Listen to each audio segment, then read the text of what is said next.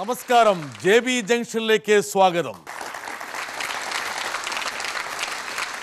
മലയാളിക്ക് ഒട്ടേറെ നനുത്ത ഭാവതലങ്ങൾ പ്രദാനം ചെയ്ത ഒരു പിടി നല്ല ഭാവഗാനങ്ങൾ സമ്മാനിച്ച പുതുതലമുറയിലെ ശ്രദ്ധേയനായ സംഗീത സംവിധായകൻ ബിജിബാലാണ് നമ്മുടെ അതിഥി.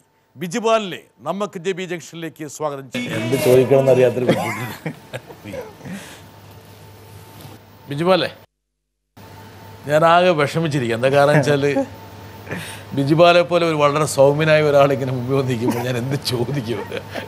ഞാനിതിന് വിളിച്ചപ്പോൾ ഞാൻ വീട്ടിൽ പറഞ്ഞു ഇനി പോണതിന് മുമ്പ് എന്തെങ്കിലും ചെറിയ വിവാദമൊക്കെ ഉണ്ടാക്കിയിട്ട് പോയാലോ എന്ന് ആലോചിച്ചു. പറഞ്ഞോ, ഞാൻ ഇതുപോലെ വിഷയം വേണ്ടേ എന്തെങ്കിലും സംസാരിക്കാൻ? അതല്ല, വിഷയം ഒരുപാടുണ്ട്. പക്ഷെ ബിജിബാലിനെ കാണുമ്പോൾ എനിക്ക് എൻ്റെ മനസ്സിലുള്ള ഒരു ചോദ്യം ചോദിക്കാൻ പറ്റത്തില്ല അവസ്ഥ. എന്താ പറയുക, ഒരു കുഞ്ഞു മുയലിരിക്കുന്ന പോലെ അത്ര സൗമ്യ ഭാവത്തില്. ഇതൊരു തട്ടിപ്പാണോ ഈ സൗമ്യഭാവം? അതാണ് എനിക്ക് അറിയേണ്ട കാര്യം. തട്ടിപ്പൊക്കെയാണ്. ഞാൻ ഈ സൗമ്യത ഞാൻ പ്രകടിപ്പിക്കുന്ന സൗമ്യനാണെന്ന് ഞാൻ വിചാരിക്കുന്നില്ല. അത് തട്ടിപ്പാണോന്ന് ചോദിച്ചാൽ അതും പറയാൻ പറ്റില്ല. കാരണം ഞാൻ ബോധപൂർവ്വം ഒരു തട്ടിപ്പ് ചെയ്യാണെന്ന് ഞാൻ വിചാരിക്കുന്നില്ല. പക്ഷെ ഒരാൾക്കും ബിജിബാലിനെ അറ്റാക്ക് ചെയ്യാൻ പറ്റില്ല. എന്താ കാരണം വെച്ചാൽ ഇങ്ങനെ ഒരാളെ വാക്കുകൾ കൊണ്ടോ പ്രവർത്തികൾ കൊണ്ടോ ഒന്ന് അല്ലെങ്കിൽ ഒന്ന് നോക്കി ഒന്ന് എന്താ പറയാ അടിയറവ് പറയാനാണ് പണ്ടേ എൻ്റെ ഒരു വിജയമായിട്ട് പിൻവാങ്ങും. അവിടെ നിന്ന് വിട്ടുകളയും. ഞാൻ ഒരു സംഘർഷ സ്ഥലത്ത് ഒരിക്കലും ഇല്ല. ഈ പിന്നെ വിദ്യാഭ്യാസ സമയത്തൊക്കെ ഒരുപാട് പരിപാടികളിലൊക്കെ പങ്കെടുക്കുമല്ലോ. അപ്പൊ ഈ കലാജീവിതമാണെങ്കിൽ തന്നെ അവിടെയും സംഘർഷമുണ്ട്. സംഘർഷം എന്ന് പറഞ്ഞാല് പണ്ട് തൊട്ടേ ഈ മത്സരത്തിനൊക്കെ പോയായിരുന്നു. പക്ഷേ പലപ്പോഴും സമ്മാനം പോലും എൻ്റെ ഒരു വിഷയമായിരുന്നില്ല. അത് ഒരു എക്സാജറേറ്റ് പറയല്ല. ഈ കോളേജ് ഡേയ്സിലൊക്കെ സുഹൃത്തുക്കളുമായിട്ടുള്ളൊരു സമ്പർക്കം തന്നെയായിരുന്നു. അതിനത് ഈ യൂത്ത് ഫെസ്റ്റിവലിനൊക്കെ പോകുമ്പോഴും അതിനുള്ള എനർജി എന്ന് പറയുന്നത് അതായിരുന്നു. അപ്പോൾ ആ സമയത്ത് സമ്മാനം കിട്ടുമോ ഇല്ലയോ, കിട്ടി ആ ടെൻഷൻ വളരെ കുറവായിരുന്നു. ബിജിബാല് എൻ്റെ വളരെ ജൂനിയർ ആയിരിക്കണം. അതെ, പ്രായം കൊണ്ട് വളരെ ചെറുപ്പമാണ്. മാത്രമല്ല എനിക്കറിയാവുന്ന ഒരുപാട് ആൾക്കാർ ബിജിബാലിനെ കുറിച്ച് ഒരുപാട് കാര്യം എൻ്റെ അടുത്ത് പറഞ്ഞിട്ടുണ്ട്. അപ്പോൾ അത് പ്രകാരം ബിജിബാല് വിദ്യാർത്ഥിയായിരിക്കുന്ന സമയത്ത് കലാരംഗത്ത്, അഭിനയ രംഗത്ത്, പാട്ടിൻ്റെ രംഗത്ത്, വയലിൻ്റെ രംഗത്തൊക്കെ നന്നായിട്ട് വിഹരിച്ചിട്ടുണ്ട്. പക്ഷെ അവിടെ ഒന്നും ഒരു വീറും വാശി ഉണ്ടായിരുന്നില്ല. ഇല്ല, ഈ പറഞ്ഞ ഞാൻ ചെറുപ്പത്തിൽ വളരെ ഇൻട്രോവേർട്ട് ആയിട്ടുള്ളൊരു ആളായിരുന്നു. ഇൻട്രോവേർട്ട് എന്ന് പറഞ്ഞാൽ ഒന്നും മിണ്ടില്ല. വേഗം വീട്ടിൽ വരിക, സ്കൂളിൽ പോയി കഴിഞ്ഞാൽ ഉടനെ വീട്ടിൽ വരിക, എങ്ങനെയെങ്കിലും വീട്ടിലെത്തുക എന്ന് പറയുന്നൊരു. കാരണം ഈ പലപ്പോഴും പ്രൈമറി സ്കൂളിലൊക്കെ ചേരുമ്പോൾ 1 മാസവും 2 മാസവും കരയുന്ന വിദ്യാർത്ഥികൾ. ഞാൻ 1 കൊല്ലം മുഴുവൻ കരഞ്ഞിട്ടുള്ള ഒരാളാണ്. ഞാൻ 1 വർഷം നീണ്ടു നിന്ന് കരഞ്ഞില്ല. 2ാം വർഷം കരച്ചിൽ മാറിയത് എൻ്റെ അനിയൻ എൻ്റെ ജൂനിയറായിട്ട് ചേർന്നപ്പോൾ മാത്രമാണ്. അപ്പോൾ അതെ, പുള്ളി അദ്ദേഹം പല്ല് പോലും തേക്കുന്നതിന് മുമ്പ് യൂണിഫോം ഇട്ട് ഇറങ്ങുന്ന ഒരു കൂട്ടത്തിലായിരുന്നു പുള്ളി സ്കൂളിൽ. അപ്പോൾ ഞാൻ പലപ്പോഴും അനിയൻ്റെ ക്ലാസ്സിൽ പോയിരുന്നിട്ടുണ്ട്. അപ്പോൾ അത്തരം ഒരു എന്താണ് എന്നെ ഹോണ്ട് ചെയ്തിരുന്നത് എനിക്ക് അറിയില്ല. ഭയമാണോ, ഈ അന്തർമുഖത്വം എന്ന് പറയുന്നത് അതിൻ്റെ ലെവൽ മുതല ഒരുപക്ഷെ ഈ കലാരംഗത്ത് പ്രവർത്തിക്കണമെങ്കിൽ കുറച്ചും കൂടി ഒരു എക്സ്ട്രോവേർട്ട് ആയിരിക്കണം. ഒരുപാട് ആൾക്കാരായിട്ട് ബന്ധപ്പെട്ട് അത് ഞാൻ ബോധപൂർവ്വം കോളേജിൽ വെച്ച് ശ്രമിച്ചതാണ്. അതിൻ്റെ ഒരു ഈ വിദ്യാർത്ഥി നമ്മുടെ സഹജീവികളുടെ സമ്പർക്കം മൂലം അധ്യാപകർ അങ്ങനെ, പിന്നെ ഞാൻ ഇലക്ഷന് നിൽക്കുക, അങ്ങനെയുള്ള കാര്യങ്ങൾ എല്ലാത്തിലും ചേരും. പെയിന്റിങ്, കൊളാഷ്, അങ്ങനെയുള്ള ശ്രമിച്ചു. അങ്ങനെയാണ് ഇതിൽ നിന്ന് കുറേ ഇപ്പോഴും അങ്ങനെ പൂർണ്ണമായിട്ട് മോചിതനായിട്ടില്ല. അല്ല, ഇത്രയും മതിയെന്ന് എനിക്ക് തോന്നുന്നു. കാരണം ഇതാകുമ്പോൾ വലിയ ശല്യമില്ല, മറ്റുള്ളവർക്ക് ശല്യം, ലൗഡർ അല്ലെന്ന് തോന്നുന്നു. ഇപ്പൊ ഇത്രയും എത്തിയത് ഇനിയിപ്പോൾ കൂടുതൽ ലൗഡർ ആയി കഴിഞ്ഞാൽ ഗുണവും ദോഷവും ഉണ്ടെന്ന് തോന്നുന്നു. ഗുണം ഉണ്ട് തീർച്ചയായിട്ടും, പക്ഷെ ദോഷം എന്ന് പറഞ്ഞാൽ എപ്പോഴും ഒരു ഓവർ എക്സ്പോസ്ഡ് ആകുക, അല്ലെങ്കിൽ പിന്നെ നമുക്ക് നമ്മുടെ വീടിൻ്റെ മുന്നിൽ കൂടെയൊക്കെ കയ്യിലും കുത്തി നടക്കുക എന്നൊക്കെ പറയുന്ന ഒരു സുഖമുള്ളൊരു കാര്യമാണ്. അതൊക്കെ ശരിയാണ് ബിജിബാൽ. എന്നാൽ പക്ഷേ ബിജിബാലിനെ പോലെ ടാലൻറ്റഡ് ആയിട്ടുള്ള ഒരു സംഗീതജ്ഞൻ ഒരു പക്ഷേ നിങ്ങൾ ആഗ്രഹിച്ചില്ലെങ്കിലും ഒരു പ്രൊഫൈലിൽ ഒരുപാട് മാറ്റം സംഭവിച്ചുകൊണ്ടിരിക്കും. എന്തായാലും ബിജിബാലിൻ്റെ ഈ രൂപാന്തരത്തിന് ഒരുപാട് സഹായിച്ചത് കോളേജ് ആയിരിക്കും അല്ലേ? കലാലയ ജീവിതമായിരിക്കും. തീർച്ചയായിട്ടും. ഒരാളെ വരട്ടെ. ബിജി കോളേജിൽ പഠിച്ചിരുന്ന സമയത്ത് ഞാൻ നോക്കുന്നു, ബിജി ഒരു വയലിനിസ്റ്റ്, കർണാട്ടിക് വയലിനിസ്റ്റ് നിലയിലാണ് ആദ്യം കലാരംഗത്തേക്ക് വരുന്നത്. നന്നായിട്ട് വയലിൻ വായിക്കുമായിരുന്നു. ഡിഗ്രി കാലത്ത് ബിജി പാടാനും തുടങ്ങി. ഒരു നല്ല ഗായകനാണ്, യൂണിവേഴ്സിറ്റിയിൽ സമ്മാനം കിട്ടിയിട്ടുണ്ട്. പക്ഷേ ഈ പാട്ടുകാരൻ, സംഗീതജ്ഞൻ, സംഗീതം പിന്നീട് തൊഴിലായി തൻ്റെ ജീവിത മാർഗമായി തന്നെ തിരഞ്ഞെടുക്കുന്ന പോകുന്ന ഒരാളെന്ന നിലയിൽ തിരിച്ചു നോക്കുമ്പോൾ ബിജി വേറെ ചില കാര്യങ്ങൾ കോളേജ് ചെയ്യുമായിരുന്നു. ഇപ്പോൾ ഉദാഹരണം, അവിടുത്തെ യൂത്ത് ഫെസ്റ്റ് നടക്കുമ്പോൾ ബിജി കഥ എഴുതും, കവിത എഴുതും, കാർട്ടൂൺ വരയ്ക്കും. ഇതിലൊക്കെ ബിജി പങ്കെടുക്കുകയും കോളേജിൽ സമ്മാനങ്ങൾ നേടുകയും ചെയ്തിട്ടുണ്ട്.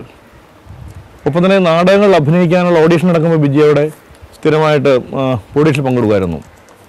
ഒരിക്കൽ മഹാത്മാഗാന്ധി യൂണിവേഴ്സിറ്റി റെപ്രസെൻ്റ് ചെയ്യുന്ന നമ്മുടെ ടീമിൽ, കോളേജ് ടീമിൽ ബിജി അഭിനയിക്കുകയും അതിന് ദേശീയ തലത്തിൽ തന്നെ സമ്മാനം കിട്ടുകയും ചെയ്തിട്ടുണ്ട്.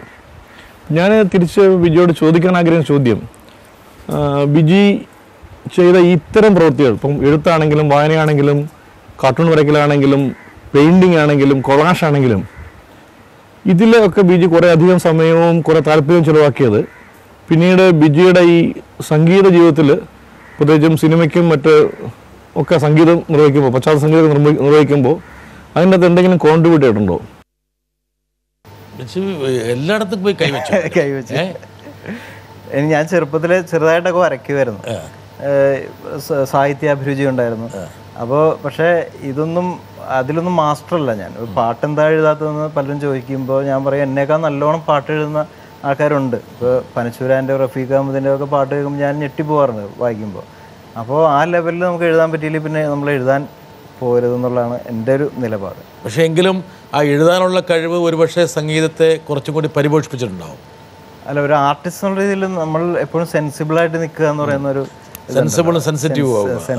സെൻസിറ്റിവിറ്റി ഭയങ്കരമായിരുന്നു. അത് കുറയ്ക്കുക എന്ന് പറയുന്ന ഒരു പെടാപ്പാട് പെട്ടിട്ടുണ്ട്. പക്ഷെ ഞാൻ ബിജിപാലിനെ ഒരു നാടകാഭിനയത്തിൻ്റെ ഒരു വഴിയിൽ എനിക്ക് സാറ് ചന്ദ്രനാഥ് സാർ എന്ന് പറയുന്നത് ഒരു എക്സ്പെരിമെൻ്റൽ തിയേറ്ററിൽ നാഷണൽ അവാർഡൊക്കെ മേടിച്ചിട്ടുള്ള സാറാണ് പലവട്ടം. ലോകധർമ്മി എന്ന് പറയുന്ന ഒരു നാടക സംഘമുണ്ട്, അദ്ദേഹം കെമിസ്ട്രി പ്രൊഫസറാണ് കോളേജിൽ. അപ്പോൾ അദ്ദേഹത്തിൻ്റെ കൂടെ മ്യൂസിക്കായിട്ടും പിന്നീട് ഈ കോളേജിൻ്റെ അവസാന പഠനകാലത്ത് ഞാൻ അഭിനയിക്കാനൊക്കെ ശ്രമിച്ചു. അപ്പോൾ സാറ് തന്നെ എന്നെ പിന്തിരിപ്പിച്ചിട്ടുണ്ട് പലപ്പോഴും. പക്ഷേ ഞാൻ വെറുതെ അത് കയറി കൂടുക, അത് ചെയ്യുക എന്നൊക്കെ പറയുന്നൊരു ഇതായിട്ട് കൊണ്ടുവന്നത്. അത് എന്താ പറയുക, അത് എന്നെ പേഴ്സണലി ഹെൽപ്പ് ചെയ്തിട്ടുണ്ട്. അത് നാടക ലോകത്തെ ഭയങ്കരമായിട്ട് ഞാൻ ബുദ്ധിമുട്ടിച്ചിട്ടുണ്ടാകും. പക്ഷേ എന്നെ അത് പക്ഷേ നമ്മളിലൊരു ആത്മവിശ്വാസം നിറയ്ക്കുന്നതിലും. അതെ അതെ. എന്തായിരുന്നു അന്നത്തെ ബിജിപാലിൻ്റെ പ്രധാനപ്പെട്ട പാട്ടുകൾ ഏതായിരുന്നു? പാട്ടുകൾ ഞാൻ എൻ്റെ ഒരു കസിൻ ബ്രദറുണ്ട്, സുനിൽ എന്നാണ് പേര്. അദ്ദേഹം പാട്ട് എഴുതുമായിരുന്നു. ഞാൻ കോളേജിൽ പഠിക്കുമ്പോൾ സമയത്ത് അദ്ദേഹം പാട്ട് എഴുതരുത്, ഞാൻ മ്യൂസിക് ചെയ്യുക, അതൊന്നും വളരെ പരിപൂർണമായിട്ടുള്ള അവസ്ഥയിലായിരുന്നില്ല. അന്ന് അറിയാവുന്ന ഒരു രാഗം വെച്ചിട്ട് അത് കമ്പോസ് ചെയ്യും, വീട്ടുകാരെയൊക്കെ പാടി കേൾപ്പിക്കും. ഞങ്ങൾ തന്നെ വെറുതെ ഒരു മോണോ ടേപ്പ് റെക്കോർഡർ പാനസോണിക്കിൻ്റെ, അതിൽ റെക്കോർഡ് ചെയ്യും, ഞങ്ങൾ തന്നെ റെക്കോർഡ് ചെയ്യും. അത്രയും ഉണ്ടായിരുന്നല്ലോ. പക്ഷേ കോളേജ് പോസ്റ്റ് ഗ്രാജുവേഷനൊക്കെ പഠിക്കുന്ന സമയത്ത് അതിന് കുറച്ചൊരു ഇവല്യൂഷൻ വന്നു എന്ന് എനിക്ക് തോന്നുന്നു. പാട്ടിന് കുറച്ചും കൂടി ഒരു ഭംഗി വന്നോ എന്നൊരു സംശയം തോന്നിയ സമയത്ത് ഞാനത് പോയി കോളേജ് യൂത്ത് ഫെസ്റ്റിവലിന് പാടി. അവിടെ നിന്ന് സെലക്ഷൻ കിട്ടിയപ്പോൾ MG യൂണിവേഴ്സിറ്റി യൂത്ത് ഫെസ്റ്റിവലിന് അത് തന്നെ പാടി. ഏത് പാട്ടാണ് പാടിയത് ബിജുപാൽ? അത് അന്ന് ചെയ്തത് ഇങ്ങനെ ബൈക്കുണ്ടോ അവിടെ എടുക്ക്. ഏതൊക്കെയാലും പഴയ കലാലയ ജീവിതത്തിലേക്ക് പോകണം നമുക്ക്. ഇതിന് യൂണിവേഴ്സിറ്റി തലത്തിൽ പ്രൈസ് കിട്ടിയോ?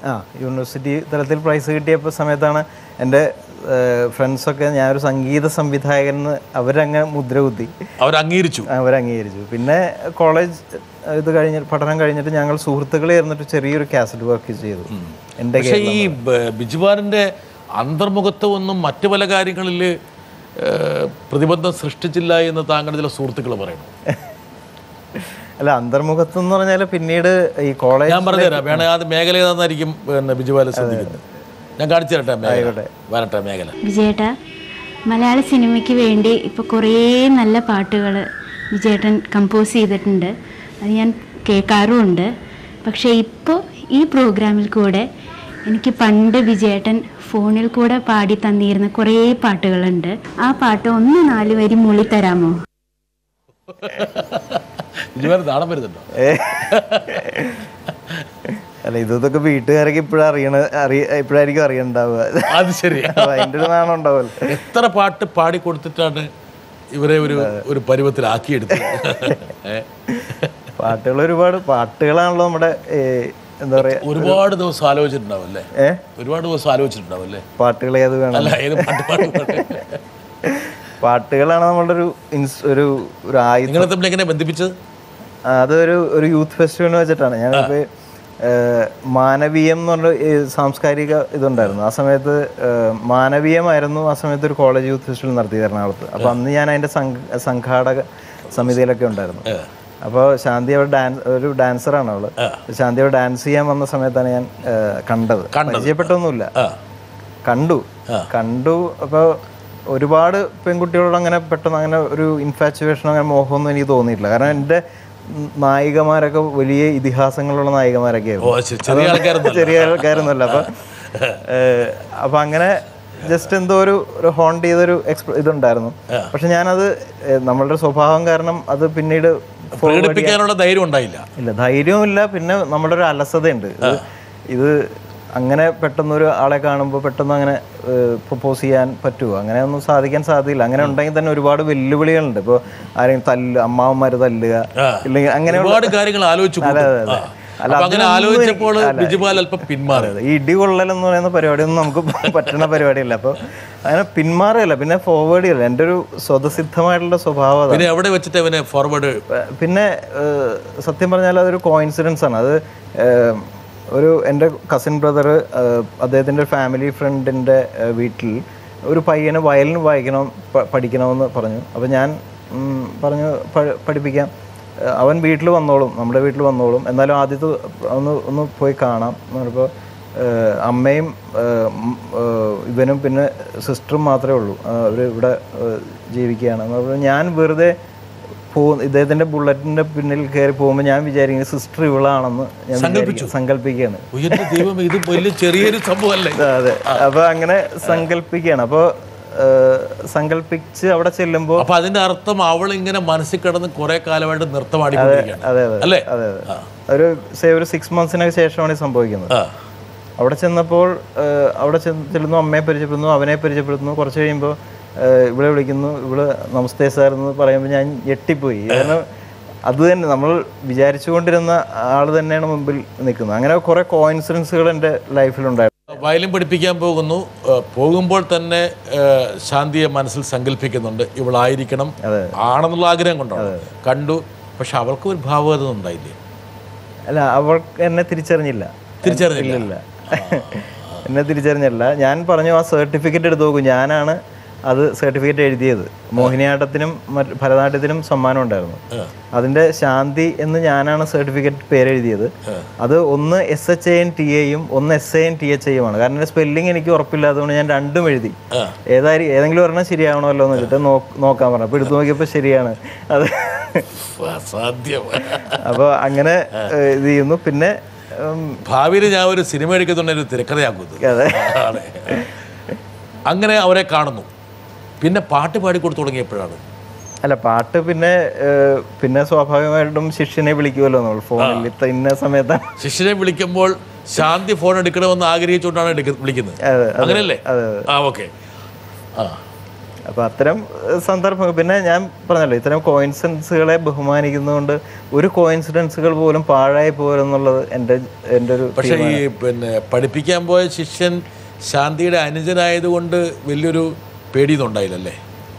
ഇല്ല, അങ്ങനെ ഇതൊരു ഗ്രാജുവലായിട്ടുള്ളൊരു ഇതായിരുന്നു. വേറൊരു കോയിൻസിഡൻസ് പറഞ്ഞാൽ, ഞാൻ ഇപ്പം ഇങ്ങനെ ക്ലാസ് എടുത്തുകൊണ്ടിരിക്കുന്ന സമയത്ത് ഒരു പക്ഷേ എൻ്റെ വീട്ടിലെ അമ്മയൊന്നും അറിയാത്ത രീതിയിൽ ഒരു പക്ഷേ ഞങ്ങളുടെ ഒരു റിലേഷൻഷിപ്പ് ഞങ്ങൾ ഫോണിലൂടെയും മറ്റും സംസാരിച്ച് ഒക്കെ ഇത് ചെയ്തിരുന്നു. ആ സമയത്ത് അവരുടെയും ഞങ്ങളുടെ ഒരു കോമൺ ഫ്രണ്ട് ഒരു കല്യാണാലോചനയും വരികയാണ്. ഈ കുട്ടിയെ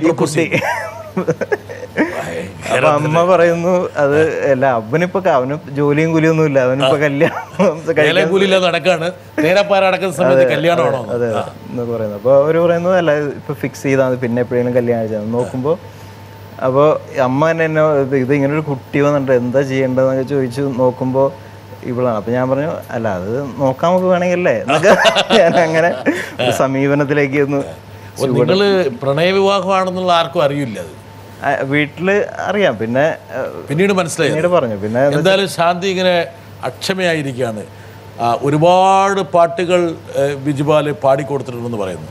പക്ഷെ എങ്കിൽ പോലും ശാന്തിക്കേറ്റ് ഹൃദ്യമാവുകയും പാട്ട് പാടുന്ന കാര്യത്തിൽ ബിജിബാലിന് കുറച്ചും കൂടി സുഖകരമാവുകയും ചെയ്തിട്ടുള്ള പാട്ടുണ്ടായിരിക്കുന്നു. ഒരു പാട്ട് കൊടുത്ത മനസ്സിലുള്ള ഒരുപാട് സങ്കല്പങ്ങൾ ഒരു പാട്ടിലേക്ക് അങ്ങോട്ട് ആവാഹിച്ചു അല്ലേ? ടെലിഫോൺ കമ്പനിക്ക് ഒരുപാട് പൈസ കൊടുത്തു നിങ്ങൾ? ഇല്ല, അന്ന് ഒളിച്ചും പാത്തൊക്കെ. അന്ന് മൊബൈലില്ല, അന്ന് ലാൻഡ് ഫോണായിരുന്നു വീട്ടിൽ. അപ്പോൾ ലാൻഡ് ഫോണിൽ സംസാരിക്കും. എന്തായാലും department of telecom Ernakulam region കുറച്ച് സമ്പന്നമായിട്ടുണ്ട്. അതെ. ബിജിപാലിൻ്റെ ഒരു ജീവിതരേഖ വലിയ ചെറുപ്പക്കാരനായതുകൊണ്ട് വലിയ നീണ്ട രേഖയൊന്നുമില്ല. എങ്കിൽ പോലും അതിലൂടെയൊന്നും നമ്മൾ കടന്നു പോവുകയാണെങ്കിൽ സാധാരണഗതിയിൽ ആ കാലഘട്ടത്തിൽ ഏത് ചെറുപ്പക്കാരനെയും ബാധിച്ചിരുന്ന എല്ലാ പ്രശ്നങ്ങളും ആകൃതികളും എല്ലാം കൊണ്ടു നടന്ന ആളാണ്. പഠിക്കുന്നു, അതിൻ്റെ കൂടെ കുറേ ഈ പറഞ്ഞ കലാപരമായിട്ടുള്ള കസർത്തുകൾ, പിന്നെ തൊഴിലിനെ കുറിച്ചുള്ള ആശങ്കകൾ, ജീവിതം എങ്ങനെ പോകണമെന്നൊക്കെ എല്ലാം ആയിരുന്നു. പക്ഷേ എന്തോ പെട്ടെന്നൊരു ജങ്ചറിൽ വരുമ്പോൾ ഒരു ബ്രേക്ക് ത്രൂ വരും. അതെ. എങ്ങനെ സാധിച്ചത്? അത് സിനിമ, ഞാനും ഇപ്പം എൻ്റെ അനിയനൊക്കെ ആണെങ്കിലും എൻ്റെ വീട്ടിലൊക്കെ സിനിമ ഭയങ്കരമായിട്ട് ഫോളോ ചെയ്യുന്നൊരു ഫാമിലിയാണ്. അച്ഛനും അമ്മയൊന്നും അല്ലെങ്കിൽ പോലും എൻ്റെ കസിൻസ് എല്ലാവരും സിനിമയെക്കുറിച്ചും സിനിമാ ഗാനങ്ങളെക്കുറിച്ചും ഒരുപാട് സംസാരിക്കുന്ന ആൾക്കാരാണ്. എപ്പോൾ കണ്ടാലും ഇതിനെക്കുറിച്ചാണ് ചർച്ച, പാട്ടുകളെക്കുറിച്ച്.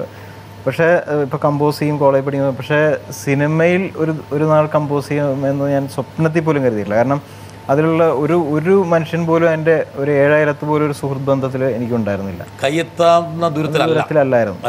പക്ഷേ എൻ്റെയും ശ്രീ ലാൽ ജോസിൻ്റെ ഒരു കോമൺ ഫ്രണ്ട് ശ്രീ രാജശേഖരൻ്റെ കോളേജിൽ വെച്ച് തന്നെ സുഹൃത്തായിരുന്നു. കോളേജിലെ ഷാജി സാറും ഒക്കെ ആയിട്ട് പരിചയത്തിൽ ലാൽ ജോസുമായിട്ട് അവർ പരിചയപ്പെടും. എപ്പോഴൊക്കെയോ അദ്ദേഹം ഒരു പരസ്യം ചെയ്തപ്പോൾ TV കൊമേഴ്ഷ്യൽ ചെയ്തപ്പോൾ അതിൻ്റെ മ്യൂസിക് വേണം. അന്ന് ഞാൻ TV കൊമേഴ്ഷ്യൽ മ്യൂസിക്കുകൾ ചെയ്യുമായിരുന്നു, പരസ്യങ്ങൾ. അപ്പോൾ അറിയാവുന്നൊരു സംഗീതജ്ഞനെ വിളിക്കാം, സിനിമയിൽ ചെയ്യുന്നവർ വേണ്ട, കാരണം കുറച്ച് പുതുമ വേണം എന്നൊക്കെ പറഞ്ഞിട്ട് എന്നെയാണ് അതിന് വേണ്ടി നിയോഗിക്കപ്പെട്ടത്. അപ്പോൾ അങ്ങനെ ചെയ്ത് അദ്ദേഹത്തിന് ഇഷ്ടപ്പെടുകയും അദ്ദേഹം ഇങ്ങോട്ട് ആവശ്യപ്പെടുക. ഞാൻ അങ്ങോട്ട് ചോദിക്കാനുള്ളൊരു ഇതുണ്ട്, കാരണം ചോദിച്ചാൽ എങ്ങും എത്തില്ലെന്ന് എനിക്കറിയാം. പക്ഷെ അദ്ദേഹത്തിൻ്റെ ഒരു വലിയ മനസ്സുകൊണ്ടാണ് അദ്ദേഹം ചോദിച്ചത്, നീ പാട്ടുകളൊക്കെ ചെയ്യുമെന്ന് ചോദിച്ചു. നമ്മൾ ഇടയ്ക്കൊക്കെ ചെയ്യാറുണ്ടെന്ന് പറഞ്ഞു. അപ്പോൾ നീ ഒരു സിറ്റുവേഷൻ തരാം, നീ ഒരു പാട്ട് നമുക്ക് നോക്കാം എന്നൊക്കെ പറഞ്ഞു. അങ്ങനെ സിറ്റുവേഷൻ തന്ന് ഞാനൊരു പാട്ട് ചെയ്തു. 2-3 ഓപ്ഷൻസ് ചെയ്തു. ഒരെണ്ണം പറഞ്ഞു ഇത് ഇങ്ങനെയല്ല വേണ്ടത്, അങ്ങനെയാണെന്നൊക്കെ പറഞ്ഞിട്ട് അങ്ങനെ 2-3 ഓപ്ഷൻസ് ചെയ്ത് അതിനുശേഷം അദ്ദേഹത്തിന് ഇഷ്ടപ്പെട്ടു. പക്ഷെ പറഞ്ഞു അത് ഈ പടത്തിൽ ഇപ്പം ചെയ്യുന്ന പടത്തിൽ ക്ലാസ്മേറ്റ്സിന് വേണ്ടിയിട്ടാണ് ചെയ്യുന്നത്. അതെ, ക്ലാസ്മേറ്റ്സ് എൻ്റെ സിറ്റുവേഷനാണ് അദ്ദേഹം തന്നത്. അപ്പോൾ പക്ഷേ അദ്ദേഹം പറഞ്ഞു ഇപ്പം നീയല്ല ഈ പടത്തിന് ചെയ്യുന്നത്, പക്ഷേ ഉടനെ നമുക്കൊരു പടം ചെയ്യാം എന്ന് പറയും. ക്ലാസ്മേറ്റ്സിൻ്റെ ചെറിയൊരു TV ജിങ്കിൾ എന്നെ കൊണ്ട് ചെയ്യിച്ചു അദ്ദേഹം. അങ്ങനെ ഒരു വളർന്നൊരു, പിന്നെ അടുത്ത സിനിമ തന്നെ അദ്ദേഹം എനിക്ക് തരികയാണ് ചെയ്തത്. അപ്പം ഒരു സിനിമയിലേക്കുള്ള ഒരു കാൽവെപ്പാണ് ലാൽ ജോസിൻ്റെ ഭാവത്തിൽ വന്നത്. അതെ. അത് എനിക്ക് തോന്നുന്നു ലാൽ ജോസ് ഇല്ലായിരുന്നു ഞാൻ സിനിമയിൽ ഒരിക്കലും ചെയ്യുമെന്ന് ഞാൻ വിചാരിക്കുന്നില്ല. കാരണം ഞാൻ ഒരാളോട് അവസരം ചോദിക്കാനുള്ളൊരു മൈൻഡ് സെറ്റ് എനിക്കുണ്ടായിരുന്നില്ല. പിന്നീടും ഞാൻ ആരോടും ചോദിച്ചിട്ടില്ല. കാരണം അത് ഞാൻ വിചാരിക്കുന്നത് ലാൽ ജോസിനെ തന്നെ അവഹേളിക്കുന്നതിന് തുല്യമായിരിക്കുമെന്ന് ഞാൻ വിചാരിക്കുന്നത്. കാരണം ഒരാളോട് വരട്ടെ 20 വർഷത്തിലേറെയായി ഞാനും ബിജിയും നല്ല സൗഹൃദത്തിലാണ്. പണ്ട് കോളേജിൽ പഠിച്ചുകൊണ്ടിരിക്കുന്ന കാലം മുതലേ ബിജി ലൈറ്റ് മ്യൂസിക്കിലും വയലിനിലും യൂണിവേഴ്സിറ്റി തലത്തിൽ തന്നെ വളരെ ശ്രദ്ധിക്കപ്പെട്ട ഒരു വ്യക്തിയാണ്. അതിനുശേഷം അറബിക്കഥ എന്ന ബിജിയുടെ ആദ്യ സിനിമയുടെ മ്യൂസിക് ഡയറക്ഷന് വേണ്ടി ലാൽ ജോസ് അദ്ദേഹത്തിനോട് സംസാരിക്കാൻ വരുമ്പോൾ ആ ബിജിയുടെ കൂടെ ആ സമയത്ത് ഞാനും ഉണ്ടായിരുന്നു. അന്ന് അദ്ദേഹം പറഞ്ഞത്, നാളികേരത്തിൻ്റെ നാട്ടിൽ എനിക്കൊരു നാഴിയിടങ്ങഴി മണ്ണുണ്ട് എന്ന പാട്ടിൻ്റെ ഫീല് വരുന്ന തരത്തിൽ വളരെ നൊസ്റ്റാൾജിക് ആയിട്ടുള്ള ഒരു മ്യൂസിക്കാണ് എനിക്ക് ആവശ്യം, എൻ്റെ സിനിമയിൽ ആവശ്യം എന്ന് അദ്ദേഹം പറഞ്ഞപ്പോൾ ആ അറബിക്കഥയിലെ പാട്ട് കേരളത്തിലെ ജനങ്ങളാകെ സ്വീകരിക്കുന്ന ഒരു വലിയ ഹിറ്റാക്കി മാറ്റുവാൻ ബിജിക്ക് സാധിച്ചു. അതിനുശേഷം ബിജി നിരവധിയായിട്ടുള്ള സിനിമകളിൽ സൂപ്പർ ഹിറ്റ് ഗാനങ്ങൾ ഒരുക്കുവാൻ ബിജിക്ക് സാധിച്ചിട്ടുണ്ട്. അതിനുശേഷം അദ്ദേഹം നാഷണൽ അവാർഡ് വരെ മേടിക്കുന്ന ഒരു സാഹചര്യം ഉണ്ടായി. ബിജിയോട് എനിക്ക് ചോദിക്കാനുള്ളത്, ഈ പൊസിഷനിൽ നിൽക്കുമ്പോഴും പഴയ ആ വളരെ സന്തോഷകരമായ ആ ഓർമ്മകളെ എങ്ങനെയാണ് ബിജി നോക്കിക്കാണുന്നത് എന്നാണ്. സനൽ ഞാൻ പഠിച്ച സമയത്ത്, ഞാൻ ആർട്സ് ക്ലബ് സെക്രട്ടറി ആയിരുന്ന സമയത്ത് സനൽ ജനറൽ സെക്രട്ടറി ചെയർമാനായിരുന്നു. അതിനുശേഷം യൂണിവേഴ്സിറ്റി യൂണിയൻ ചെയർമാനായി സനൽ. പിന്നീടും പൊളിറ്റിക്സിൽ സജീവമല്ലെങ്കിൽ കൂടി പൊളിറ്റിക്സുമായിട്ടും നല്ല ബന്ധമുള്ള ആളാണ് സനൽ. ഇന്നും വളരെ വാമായിട്ടുള്ള സൗഹൃദം സൂക്ഷിക്കുന്ന ഒരു വ്യക്തിയാണ് സനൽ. അപ്പോൾ അന്നത്തെ ഒരു സൗഹൃദ കൂട്ടായ്മ ഞാൻ നേരത്തെ പറഞ്ഞ പോലെ ആ ഒരു സമയത്തെ സൗഹൃദമാണ് എൻ്റെ ഒരു ക്യാരക്ടറിനെ ശരിക്കും മോൾഡ് ചെയ്തതെന്ന് ഞാൻ വിചാരിക്കുന്നു. ധൈര്യം തന്നു. ധൈര്യം എന്ന് പറഞ്ഞാൽ ഇപ്പോൾ അത് ടു ദി ഏത് അറ്റം വരെയാണെന്ന് എനിക്ക് പറയാൻ പറ്റില്ല. ധൈര്യം എന്ന് പറഞ്ഞാൽ ഒരു സമയത്ത് ഒരാളോട് സംസാരിക്കുന്ന ആള് ഞാൻ ആ ഭാഗത്തു നിന്ന് തന്നെ ഒളിച്ചോടി പോകുന്ന ഒരു വ്യക്തി, ഏതൊരു വ്യക്തിയോടും സംസാരിക്കാനുള്ളൊരു ധൈര്യവും, അതും ഏറ്റവും പീസ് ഓഫ് മൈൻഡിലും ഏറ്റവും കോൾഡ് ബ്ലഡിലും സംസാരിക്കാനുള്ളൊരു ധൈര്യം എന്നത് ആ ലൈഫാണ്. പിന്നെ ആ ലൈഫിൽ നിന്ന് നമ്മൾ ചിന്തിച്ചു കൂട്ടുന്ന കാര്യങ്ങൾ തന്നെ ഹെൽപ്പ് ചെയ്യുമെന്ന് മാത്രമേ ഉള്ളൂ. അങ്ങനെ ലാൽ ജോസ് താങ്കൾക്ക് സിനിമയിലേക്ക് വലിയൊരു കവാടം തുറന്നു കൊടുത്തു. ലാൽ ജോസ് ഇങ്ങനെ ഒരു ദൗത്യം ഏൽപ്പിക്കുമ്പോൾ ഒരുപക്ഷെ വലിയൊരു ബിഗ് ബഡ്ജറ്റ് മൂവിയാണ്. ആ മൂവിയുടെ ഏറ്റവും പ്രധാനപ്പെട്ട എന്താ പറയുക ജംഗ്ഷൻസ് എന്ന് പറയുന്നത് ആ പാട്ടുകളൊക്കെയാണ്. ആ ഒരു ഉത്തരവാദിത്തം ഏറ്റെടുക്കുമ്പോൾ വിജി ഒന്ന് ചെറുതായിട്ടൊന്ന് ഇടറിയോ? എന്ന കാര്യത്തിൽ ഇതൊക്കെ നമ്മുടെ കൈകൊണ്ട് പറ്റുമോ? ഇല്ല, ഞാൻ ഇടറിയില്ല. കാരണം വെച്ചാൽ ഞാൻ നേരത്തെ പറഞ്ഞ പോലെ എനിക്ക് അത്തരത്തിലുള്ളൊരു കമാൻഡ് എനിക്ക് ഉണ്ടായിരുന്നെന്ന് ഞാൻ വിചാരിക്കുന്നത്. സിനിമയിൽ ഒരിക്കലും ചെയ്യാൻ പറ്റില്ലെന്ന് വിചാരിക്കുമ്പോൾ പോലും സിനിമയുടെ ഏറ്റവും നല്ല സിനിമ പാട്ടുകൾ എങ്ങനെ ഉണ്ടായെന്ന് അന്വേഷിക്കാനുള്ളൊരു ബോധമാണ് ഞാൻ അന്നേ കീപ്പ് ചെയ്തിരുന്നത്. ഒരു നല്ല പാട്ട് കേട്ടാൽ അത് എന്തായിരിക്കും ആ സംഗീതജ്ഞൻ ആ സമയത്ത് ചിന്തിച്ചിരുന്നത്. അതിൻ്റെ പിന്നിലുള്ളതെല്ലാം താങ്കൾ പഠിച്ചോ? ഞാൻ ഒരു കർണാട്ടിക് വയലിനിസ്റ്റാണ്. അപ്പോൾ മ്യൂസിക് എന്ന് പറയുന്നതിൻ്റെ സാങ്കേതികതയും ഒപ്പം സിനിമയുടെ ഇത്രയും വാച്ച്ഫുൾനെസ്സും എല്ലാം കൊണ്ടും അതിനൊരു പക്വത എനിക്ക് ഉണ്ടായിരുന്നു എന്നാണ് ഞാൻ വിചാരിക്കുന്നത്. അപ്പോൾ ആ സമയത്ത് ഒരുപക്ഷെ ലാൽ ജോസ് താങ്കൾക്കൊരു ഹിൻഡ് തന്നു. ഈ പറഞ്ഞ നാളികേരത്തിൻ്റെ നാട്ടിൽ നിന്ന് ആ ഒരു മൂഡ് എന്ന് പറയുമ്പോൾ പെട്ടെന്ന് വിജിയുടെ മനസ്സിലേക്ക് എന്താ വന്നത്? ആ മൂഡ് വന്നോ അതെയോ? ആ മൂഡ് വന്നു തീർച്ചയായിട്ടും. കാരണം നാളികേരത്തിൻ്റെ നാട്ടിൽ എന്ന് പറയുന്ന അനുഭവം ശരിക്കും അതിന് ശേഷം ഇപ്പോൾ വരവേൽപ്പ് എന്ന് പറയുന്ന സിനിമ കണ്ടപ്പോഴും അല്ലെങ്കിൽ ഗർഷവും എന്ന് പറയുന്ന സിനിമ കണ്ടപ്പോഴും ഒക്കെ എനിക്ക് ഇത് മനസ്സിലായിരുന്നു. കാരണം അത്തരം ആളുകളെ എനിക്കറിയാം. അതുകൊണ്ട് വളരെ പേഴ്സണലി അറിയാവുന്ന അത്തരം പ്രവാസികൾ എനിക്ക് നേരിട്ട് പരിചയമുള്ള ആൾക്കാരുള്ളത് കൊണ്ടും അവരുടെ അമ്മമാരെ എനിക്കറിയാവുന്നത് ഒക്കെ എനിക്കത് റിലേറ്റ് ചെയ്യാൻ പറ്റി കറക്റ്റായിട്ട്. അതുമാത്രമല്ല, അത് തിരികെ എന്ന് പറയുന്ന പാട്ടിൻ്റെ ഒരു ശരിക്കും മർമ്മം എന്ന് പറയുന്ന എൻ്റെ കവിത തന്നെയാണ്. ശ്രീ പനച്ചൂരാൻ്റെ കവിത തന്നെയാണ് എൻ്റെ ഒരു മർമ്മം. അപ്പോൾ ആ പാട്ട് വെറുതെ പറഞ്ഞാലും അതിന് എക്സ്പ്രഷൻ ഉണ്ട്. ഒരു വല്ലാത്തൊരു നനുത്ത അനുഭൂതി മനസ്സിലേക്ക് കൊണ്ടുവരുന്നൊരു ഇതൊക്കെ റെഡിയാക്കിയ ശേഷം ബിജിബാൽ കേൾപ്പിച്ചോ? കേൾപ്പിച്ചു. അത് ശരിക്കും പറഞ്ഞാൽ ലാലുവേട്ടൻ്റെ ഒരു സ്വഭാവ വൈശിഷ്ട്യത്തെക്കുറിച്ച് ഞാൻ പറയുകയാണ്. ഞാൻ ആദ്യമായിട്ട് ചെയ്യുന്ന ഒരു വ്യക്തി എന്നുള്ള രീതിയിൽ പോലും എന്നെ ഒട്ടും അവിശ്വസിച്ചിട്ടില്ല അദ്ദേഹം എന്നോട് ഈ കവിത ആദ്യം എഴുതുകയാണ് ചെയ്തത്. പനച്ചൂരൻ എഴുതിയൊരു കവിതയിലാണ് ട്യൂൺ ചെയ്തത്. അപ്പോൾ നീ ഇത് ചെയ്യാൻ പറഞ്ഞു. ഞാൻ ആദ്യം ചെയ്തൊരു ട്യൂൺ പാടി കേൾപ്പിച്ചപ്പോൾ അദ്ദേഹം പറഞ്ഞു, ഇത് കൊള്ളാം, ഇത് മതി എന്ന് പറഞ്ഞു. പക്ഷേ എനിക്ക് തന്നെ അത് കുറച്ചു നേരം പാടി കഴിഞ്ഞപ്പോൾ അത് ഒട്ടും ഇഷ്ടപ്പെടാത്ത രീതിയിൽ ഞാൻ പറഞ്ഞു, ലാലോട്ട് എനിക്ക് ഒന്നുകൂടി ചെയ്യണമെന്നുണ്ടെന്ന് പറഞ്ഞിട്ട് രണ്ടാമത് ചെയ്ത ട്യൂണാണ് അദ്ദേഹം. അപ്പോൾ ഞാൻ ഒരാളെ ഏൽപ്പിച്ചു കഴിഞ്ഞാൽ പിന്നെ 100-150% അദ്ദേഹത്തെ വിശ്വസിക്കുക എന്ന് പറയുന്നൊരു അപകടകരമായിട്ടുള്ള ഗുണം അദ്ദേഹത്തിന് ഉണ്ട്. ഒരുപക്ഷെ ഒരു ആദ്യമായിട്ട് വരുന്ന ഒരാളെ അങ്ങനെ വിശ്വസിക്കാൻ പാടില്ലെന്ന് എനിക്ക് പലപ്പോഴും ഞാനാണെങ്കിൽ പോലും എന്ന് എനിക്ക്. ബിജിബാലിനെ വേണമെങ്കിൽ അദ്ദേഹം നേരത്തെ അളന്ന് വെച്ചിട്ടുണ്ടാവും. ഒരുപക്ഷെ ഉണ്ടാവും. അദ്ദേഹം തന്നെ അത് പറഞ്ഞിരുന്നു. കാരണം ബാക്ക്ഗ്രൗണ്ട് സ്കോർ ചെയ്യണതിന് മുമ്പ് അദ്ദേഹം എനിക്കൊരു സീൻ തന്നു. ശ്രീനിയേട്ടൻ ഗൾഫിൽ പോയിട്ട് ഒരു പെട്ടി ചുമക്കുന്ന ഒരു സീൻ, പുള്ളിക്ക് നല്ലൊരു ജോലി പ്രതീക്ഷിച്ച് അവിടെ പോവുകയും ഒരു പെട്ടി ചുമക്കാനുള്ളൊരു ജോലി കിട്ടുകയും ചെയ്തപ്പോൾ അപ്പോൾ ആ സീനിൽ എങ്ങനെ നീ മ്യൂസിക് ചെയ്യുന്നു, ഞാനൊരു മ്യൂസിക് ചെയ്ത് കേൾപ്പിച്ചു. അപ്പോൾ അദ്ദേഹം പറഞ്ഞു, നീ ചെയ്യുമെന്ന് എനിക്കറിയാം, പക്ഷെ നീ ഈ സീനിനെ എങ്ങനെ നീ മനസ്സിലാക്കിയെന്ന് അറിയാൻ വേണ്ടിയാണ് അത് പറഞ്ഞത് എന്ന് അദ്ദേഹം പറഞ്ഞു. അപ്പോൾ അത്തരം ചില അളവുകൾ അദ്ദേഹം നടത്തിയിരുന്നു. വരേണ്ട ഒരാളുണ്ട്, വരട്ടെ.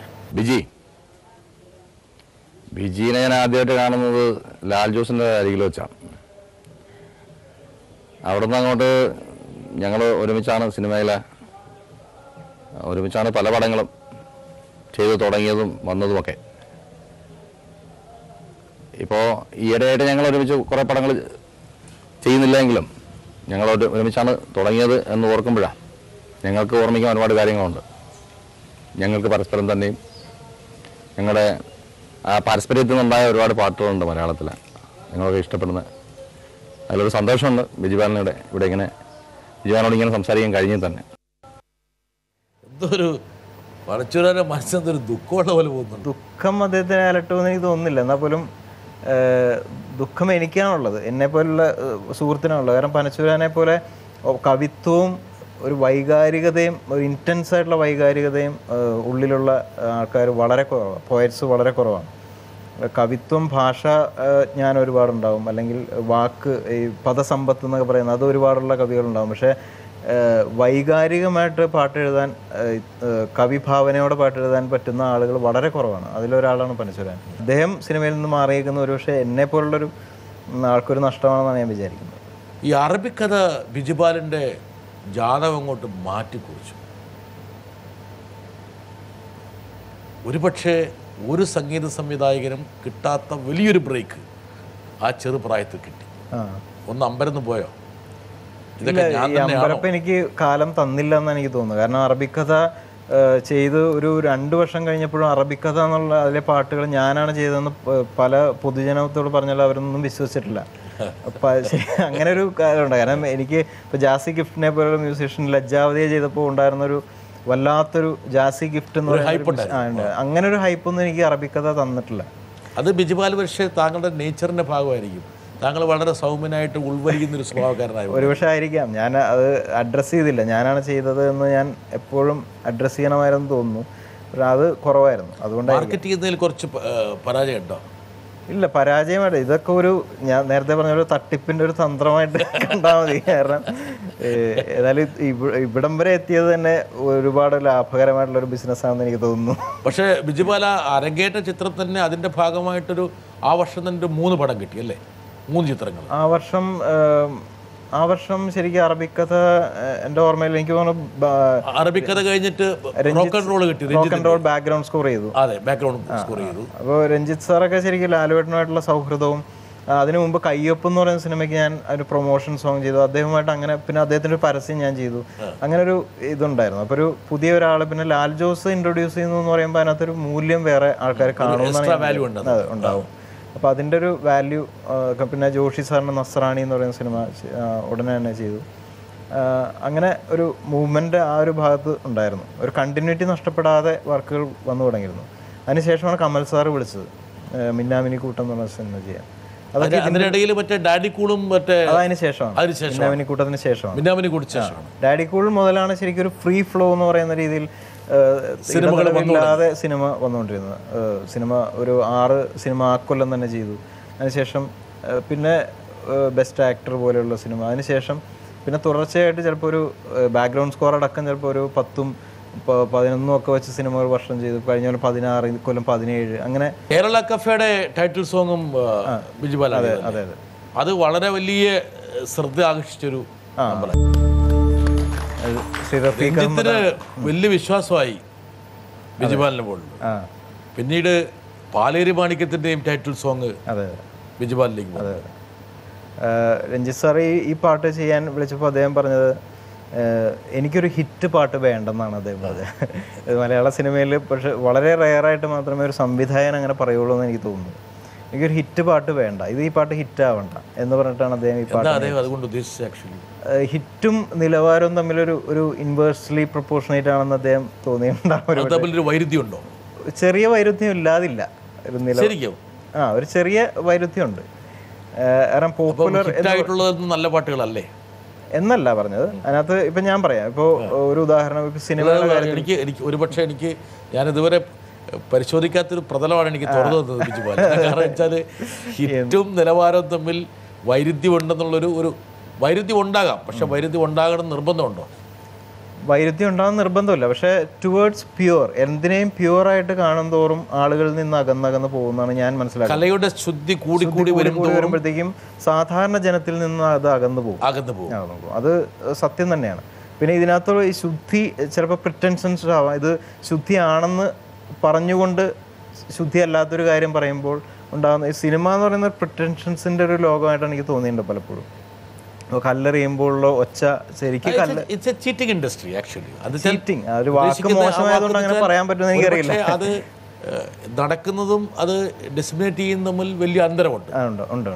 ഇപ്പൊ ഊട്ടി എന്ന് പറഞ്ഞ് കാണിക്കുന്നത് ചിലപ്പോൾ നമ്മുടെ ആരും പറഞ്ഞ പോലെ നല്ല ഉപ്പിട്ടിട്ട് മഞ്ഞുണ്ടാക്കാം. പക്ഷെ അതാണ് ആ ഇൻഡസ്ട്രിയുടെ സ്വഭാവം.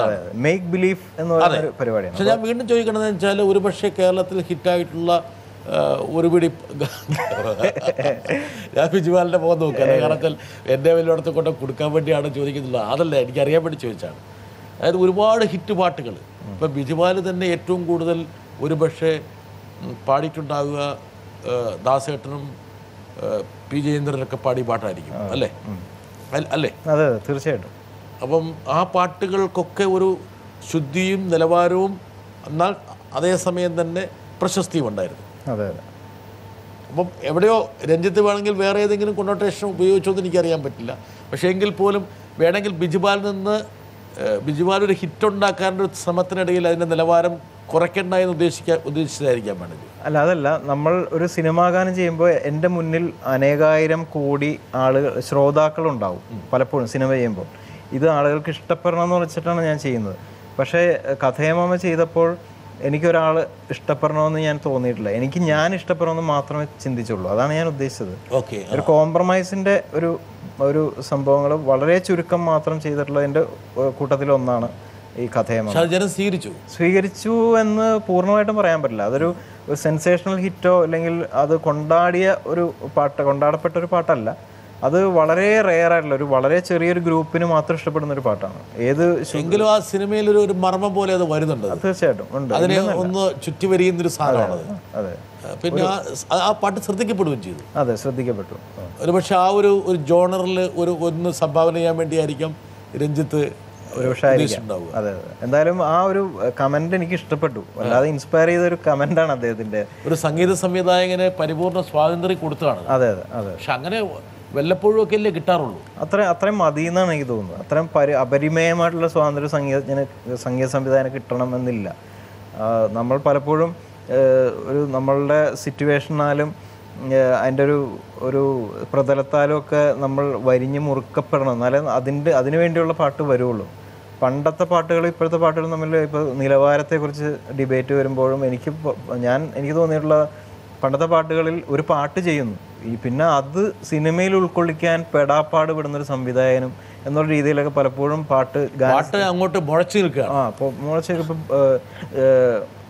ഭഗവത്ഗീതയിൽ പാടി സംഭവം സിനിമയിൽ എന്താ ചെയ്യേണ്ടത്, ഒരു കൈമാർത്തി നിൽക്കുന്ന സംവിധായകൻ, കവിയുടെ ഒരു ദാർശനിക ഭാവവും അതുപോലെ ഒരു സംഗീത സംവിധായകന്റെ സ്വച്ഛന്തമായ ഒരു പ്രവാഹവും കൊണ്ട് സംവിധായകന്റെ തലയിൽ പടത്തിന്റെ മുകളിൽ പാട്ട് പോവുകയാണ്. അല്ലേ? അങ്ങനെ പോകേണ്ട കാര്യമില്ല. സിനിമാ പാട്ടുകൾ അങ്ങനെ പോകേണ്ട കാര്യമില്ല. സിനിമാ പാട്ടുകൾ സിനിമയിലെ തന്നെ പാട്ടാണ്. അതിനുള്ള സ്വാതന്ത്ര്യം ഇന്ന് സംഗീത സംവിധായകർക്ക് കിട്ടുന്നില്ല. അത് കിട്ടണമെന്ന് ഞാൻ പറയില്ല. അത് ചെയ്യണമെങ്കിൽ നമുക്ക് വേറെ മാധ്യമങ്ങളുണ്ട്. ലളിതഗാനങ്ങളുണ്ട്, ഗസൽസ് ഉണ്ട്, സുഗമ സംഗീതം, ശാസ്ത്രീയ സംഗീതം, അർത്ഥശാസ്ത്രീയ സംഗീതം, എത്രയോ ജോണേഴ്സ് ഉണ്ട്. സിനിമയിൽ മാത്രം നമ്മളുടെ ധാർഷ്ട്യം കൊണ്ടുവരേണ്ട കാര്യമില്ലെന്നാണ്. ബിജിബാൽ പാലേരി മാണിക്യത്തിൽ വേറൊന്നും കൂടി സംഭവിച്ചു. ബിജിബാലിന്റെ ശബ്ദം കൂടി രഞ്ജിത്ത് വാങ്ങി. അതെ, രണ്ടും വാങ്ങി. ഒന്ന് വൈക്ലഭ്യം പറഞ്ഞോ എനിക്ക് പറ്റില്ല അല്ലെങ്കിൽ ഇത് വേണോ? അങ്ങനെ പറഞ്ഞില്ല. കാരണം അത് വളരെ സ്പോണ്ടേനിയസ് ആയിട്ട് നടന്നൊരു പാട്ടാണ്. പെട്ടെന്ന് അത് ടി പി രാജീവൻ അദ്ദേഹത്തിൻ്റെ ഇതിലുള്ളൊരു കവിതയാണ്, ഒരു ഫിക്ഷനിലുള്ള കവിതയാണ്. അത് ഡയറക്ടർ പറഞ്ഞു എന്നോട്, നീ ഇതൊന്ന് ചെയ്തു വെച്ചോളൂ, ബാക്ക്ഗ്രൗണ്ട് സ്കോറിൻ്റെ ഇടയിലൊക്കെ നമുക്ക് യൂസ് ചെയ്യാം, ഈ കവിതയും കൂടി ചെയ്താൽ. ഞാൻ ചെയ്തു. അത് ചെയ്തപ്പോൾ അദ്ദേഹം പറഞ്ഞു, ഇത് നമുക്കൊരു പ്രൊമോഷൻ സോങ് ആക്കാം, നീ തന്നെ പാടിയാൽ, അതിന് സമയമൊന്നുമില്ല, നമുക്ക് ബാക്ക്ഗ്രൗണ്ട് സ്കോർ ചെയ്യുന്ന സമയത്താണ് ചെയ്തത്, നീ തന്നെ പാടിയാൽ എന്ന് പറഞ്ഞു. ഉടനെ ഒരു 2 ദിവസം കൊണ്ട് കമ്പോസ് ചെയ്ത് പാടി ഓർക്കസ്ട്ര ചെയ്ത് മിക്സ് ചെയ്ത് മാസ്റ്റർ ചെയ്തൊരു പാട്ടാണ് ശരിക്കും. അത് സിനിമയുടെ സ്വഭാവത്തെ നിർണ്ണയിച്ചു. അതെ അതെ അല്ലേ? മാത്രമല്ല ആ ഒരു സംഗീതത്തിൻ്റെ ഒരു സ്വഭാവവും ആ ഒരു കാലഘട്ടത്തെക്കുറിച്ചുള്ള ഒരു ഓർമ്മകൾ. അതെ.